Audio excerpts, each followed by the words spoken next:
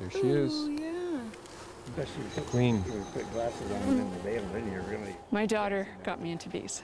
She talked a lot about her worry that there aren't enough pollinators around, and if you go for a walk and look at the flowers, you will notice there's not many bees buzzing around. There's not much of anything buzzing around, and that's worrisome.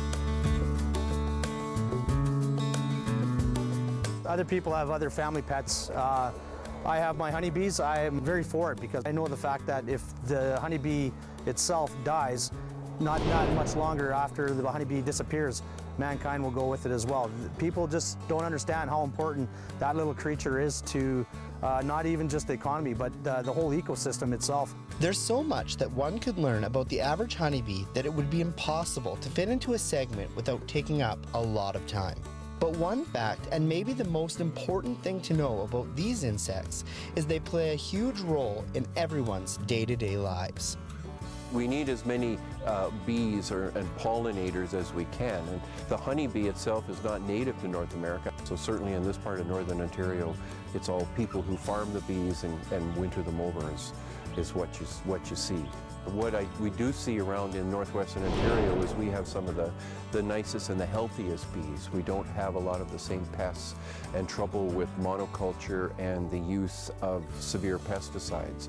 We're sort of geographically isolated where you can have bees and be quite separated from a lot of the major agriculture or from a lot of other beekeepers.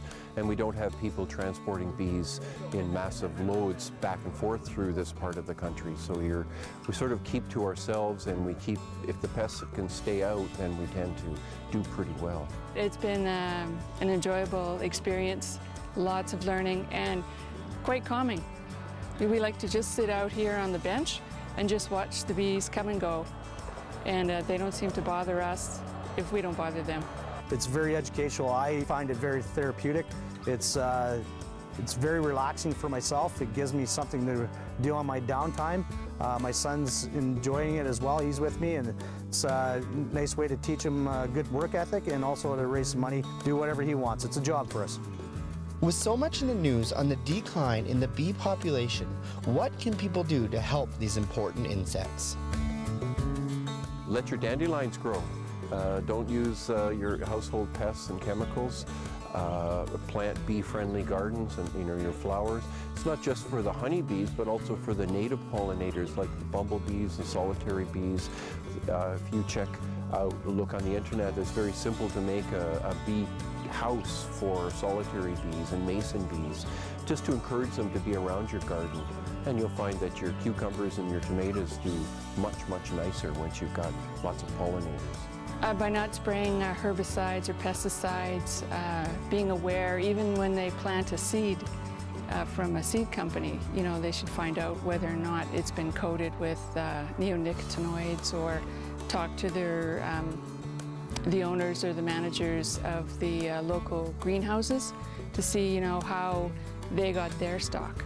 With so much information out there on bees and beekeeping, one of the best ways to find out more information is to talk to a local beekeeper. In Dryden, a great place to start is to visit the Cloverbelt Beekeepers Association page on Facebook. The thing with having honeybees, we go and inspect them.